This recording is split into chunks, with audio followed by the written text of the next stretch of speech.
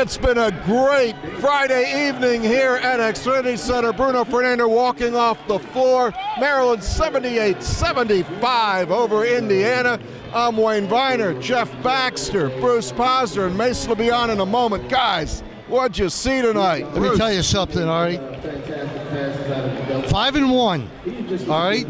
With 3 of those games road games. 5-1. This team's playing some ball. You got Wisconsin coming up Monday, then you hit the road, Jeff.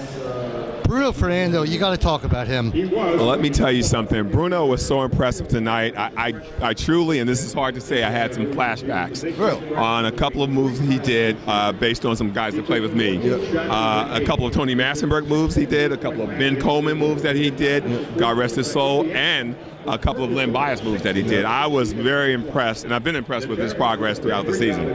Can you give us a minute to talk about Ben Coleman, because he passed away this week? Was it sudden, or was it building, or? So as far as we're aware, and it's a group text with myself and some of our former teammates, it was sudden.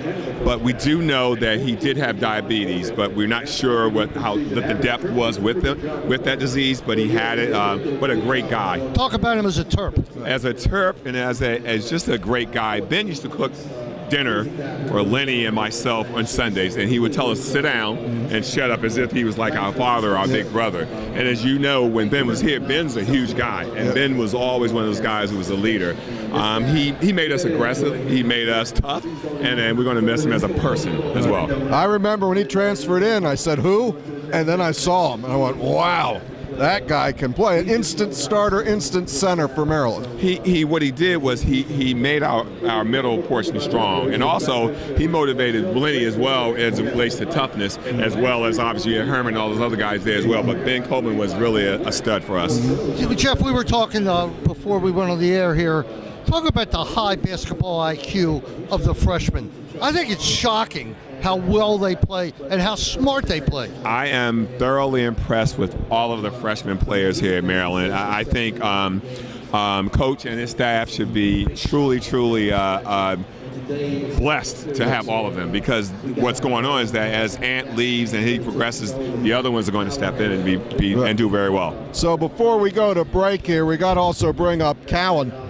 He hit some shots. I think he had 24. Fernando had 25. But when Maryland wasn't going well, that combination turned the day. We were down by 14. You played point guard here. What's that feel like when the game's in your hands? When the game's in your hand, you have that control. It's amazing, but not everybody has the ability to take control like that. Ant has progressed and been that way since he was at St. John's High School, and he's also progressed here at Maryland. He is willing to take the big shot, and more importantly, he knows when to take it, and I love the way he plays. You know, it's funny, Wiggins hit a big three. I think it was the only shot he hit all game, but it was big, and why? He was wide open. And the ball rotated to the post and went back high, and there was nobody out there. What's changed in this team? All of a sudden they look like a real team. You think it was just a growth process? I'm not sure if it was just a growth process or, in fact, the matter, it was also coaching, because remember, those guys are maturing and being coached daily. And I think once it clicks that they're not in high school anymore, that they have to play as a team, it changes the game. And I know you have people waiting for you. Got one more question. Bruce and I were counting baskets and turnovers early. Maryland had 7 baskets and 7 turnovers. Maryland had 8 baskets. They called a turnover on a rebound the other end, and that was the 8th turnover. They went the whole rest of the day, which is about 3/4 of the game. That was 30 minutes. Yeah, they went 30 minutes with no turnovers. That's tough to do, whether you're at home or not. Yeah. All right, one last question. Yes. What would you do about these horrendous starts that Maryland has? It's almost every game. It's actually scary, because they have to dig out of the hole they put themselves in. That's a mental piece at this juncture, and the coaches are going to continue working with them. All right, and they will. This is the Viener4Gates postgame show. Maryland still won, 78-75. Great win. Great job by the coach. Jeff, thanks for being on. It's nice to have you back, and we will be back after this commercial message. Thank you, gentlemen. Always a pleasure. Always a pleasure. Terp Talk is brought to you by Viener4Gates Consulting. Call Viener4Gates for all of your IT needs. In the D.C. Baltimore area, you could reach us at 301-251-2900 or on the web at www.Viener4Gates.com.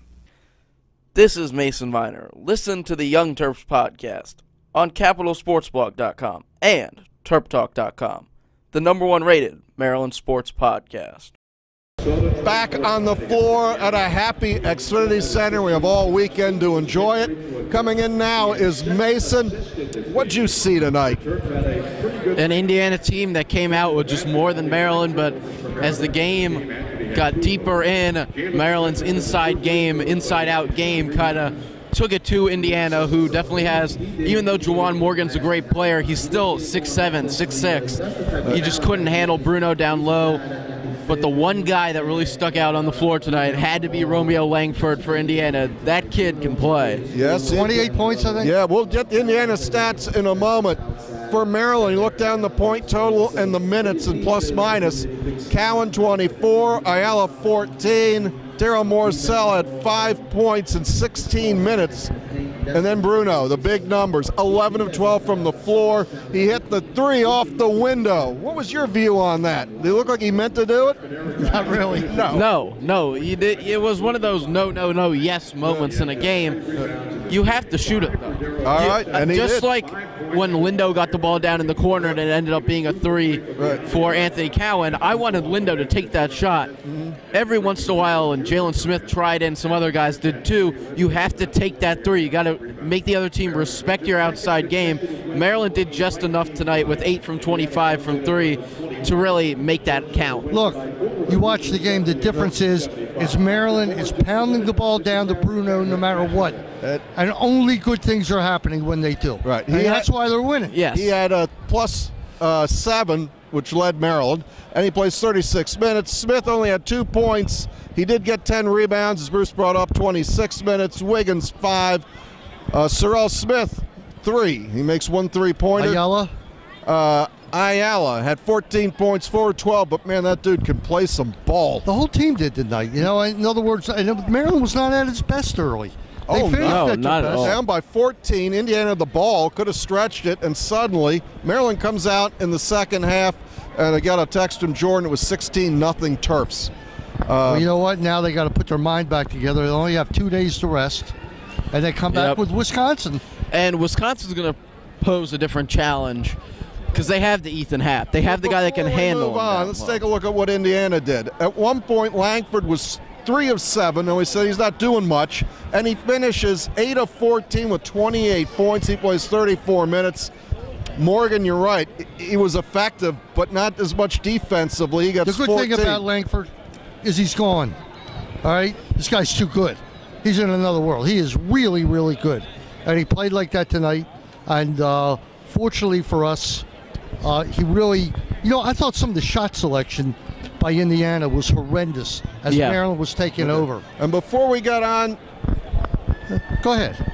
Before we get on to the Wisconsin game, you want to say something about the way the game was officiated down low? Yeah, down low, anything went. You have to draw blood to get a foul. But up high, that would have Touch gotten fouls. Yeah. Some of those fouls at the end, both ways. I agree. Both ways. It was ridiculous. All right, give me some Wisconsin background. Yeah, well, Ethan Happ's still there. That's your first thing of note. They still have Brad Davis. It's really a team that will make Maryland play, I don't want to say a different game. I feel like Maryland can definitely adjust to the slower, the beat you down tempo, but Wisconsin's going to play a different kind of defense. They have that big man that can handle Bruno. Hey, 5-1, guys.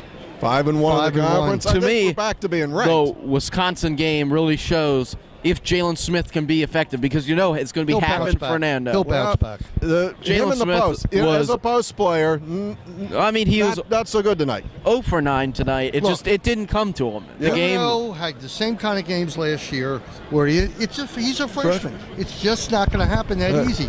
And he was getting roughed up. There's no doubt about it. But he was also getting roughed up and then fumbling the ball around. Like there were definitely some things you didn't want to see. But you got to point it out. Ricky Lindo, again, earning the can minutes. step in and just give you that secondary post player. He can't really score yet, but he plays hard. He gets the rebounds. He makes enough plays. Go back to the game on Tuesday night against Minnesota. Yep. Jalen Smith was off the charts. Yeah, he was an NBA fantastic. moves. We talked about on the radio on Wednesday. He's gonna go back and spent forth. a couple minutes under the basket here to my right. There's Tony Massenberg off to the side there. And the physicality, being up close, right on top of it. I got some great pictures. We put a couple of them up before here, a few more. Man, it is a man's game down there, but Maryland prevails 78-75. You want to get and catch that press conference? I don't know. I'm feeling quite tired, even though it's not even that late. If you want. All right, well, Bruce is going to put that video together. I'll send it to you. And Bruce, you'll be on the radio tomorrow morning.